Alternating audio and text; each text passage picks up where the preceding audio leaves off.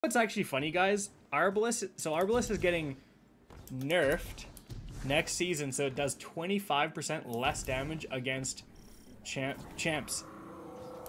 I think that's low-key a buff, because the champion health glitch, right? We just talked about, like, finishing champs with the Aeon gauntlets is obviously really, really good and a huge part of the meta.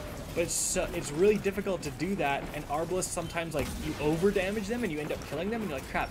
So the damage reduction could actually be low-key a buff, because it'll let you kind of just, like, break the shield and not accidentally kill them, which is kind of hilarious to me.